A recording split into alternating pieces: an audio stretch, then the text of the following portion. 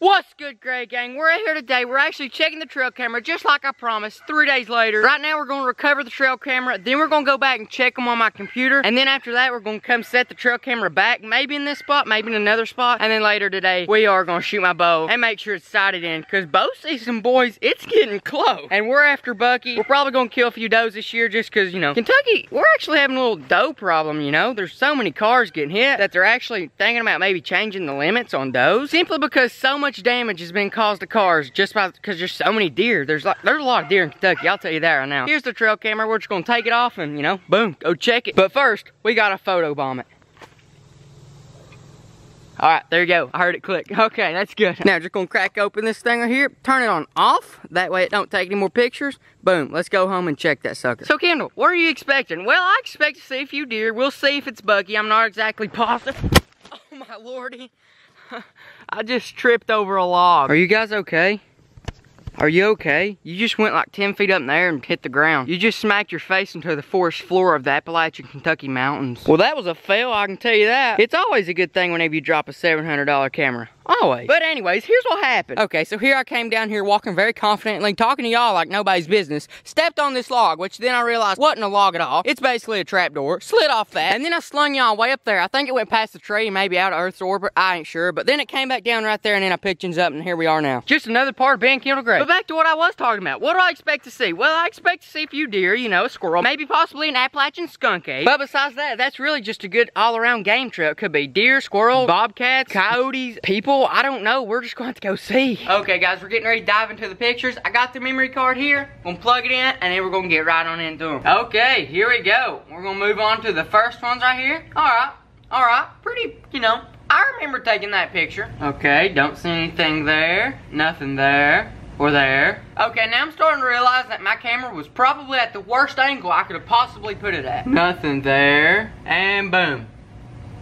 That was us today. Guys, I'm really sorry about this. I don't know what happened. Like, I set it at a good angle, and you guys were there with me. It was at a good angle. We checked it today, and it was still at a good angle. But somehow, I guess a skunk ape come up behind it and tilted it up. That's what it was, buddy. It's a stinking skunk ape. Watched me put it up. Then after I set it up and left, he came up behind me, stuck his stick up and under it to where it was pointing up. That's exactly what happened. I promise. I'm not even kidding, guys. That's exactly what happened. And then boom, once he heard me fire up the mule day, he went under there, took it out the stick, and boom, there he was. We've been played by a skunk ape, an Appalachian skunk ape. I mean, I guess we're gonna go set it back right now and maybe a better angle this time. So before I reset this trail camera, I just wanted to give you the real quick chance to join the Gray Gang. Just hit the like button and turn on their notifications, and boom, you're in the Gray Gang. Now, if you watched the video where I set my trail camera, I was in this spot, and this is the place where I broke, well, the already broke trail camera. Now, there's a tree stand right over there, so if I do get Bucky on camera, it is very possible to kill him here. Now, there is a really hot trail coming out through here, and it goes out to that field, or it goes down in the woods there. There's actually a feeder right there. There's not been corn in it for 2 years, which probably doesn't matter, but we're gonna set it right here on this tree, pointing right through there, and hopefully we can get all kinds of wildlife on camera. We'll leave the camera up for 3-4 days, and if we don't see Bucky by then, hey, we'll mark this area off and go scout another location. But right now, I'm gonna set up this trail camera.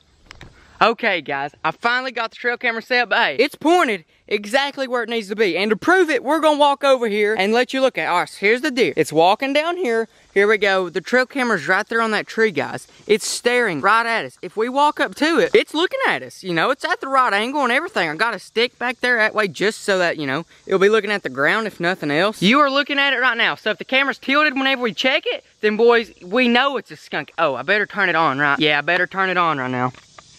There we go. But hey, if the view is tilted whenever we review it, then we know there's a skunk ape in our area. And we may have to call off the Bucky chase and go for the skunk ape. But hopefully the skunk ape's not here. Last time I heard he's in Tennessee, but I'm in Kentucky, so we might be okay. Hopefully we get some pictures. We're gonna check it in 3 days. But hey, right now the video's not over, boys. We gotta go make sure my bow's sighted in. So first, we're gonna start at 10 yards. Make sure that my first pin is dialed in on 10. Instead of aiming on the center, we're actually gonna be aiming on this target right here, alright? Aim small, miss spot. And if my arrow's off, up or down, or left or right, it'll still be okay and it won't hit the gravels like it did last time. But yeah, we're gonna be aiming at that one right there. Right now at this moment, I'm standing at 10 yards. Just gonna pull back, sling 2 arrows. If it's good, it's good. We'll move on back to 15. If it's not good, then I don't know, bros. We may have to make a little bit of adjustment.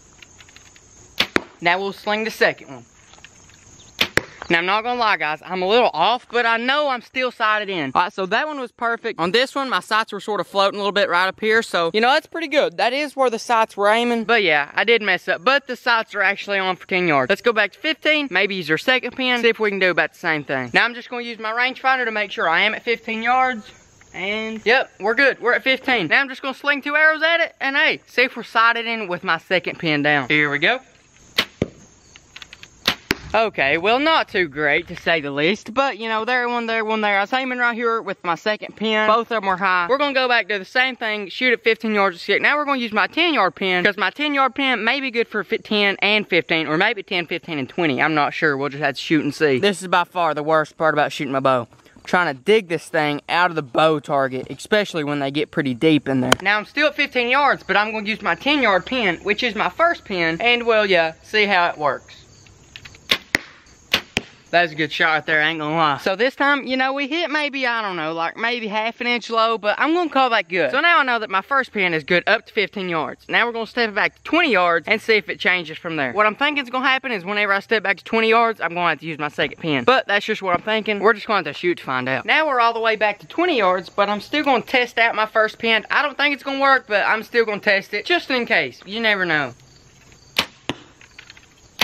Gray Gang, I actually think I'm wrong. Yeah, now I'm starting to remember. My first pin's good up to 20 yards, but then 25 and 30 is my second and third pin. So it actually drops off fairly quick after you get to 25 yards. But here's what we're gonna do. Since I'm not necessarily in bow shooting shape, I'm gonna stay at 20 yards and just keep slinging arrows. If I go back to 30 yards, then I'm gonna start shaking and I'm gonna start straining. Right now, it's just a fact. I'm not in shape to really shoot my bow. So I'm just gonna stay here at 20 and get me a good little workout.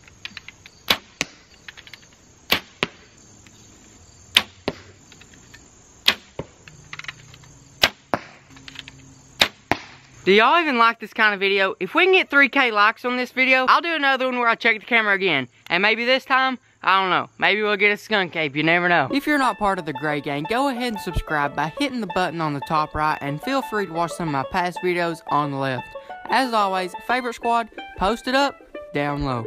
If you want some of this sweet merch, head on over to kendallgray1.com or the link in the description. But besides that, I'll catch you later in tomorrow's video.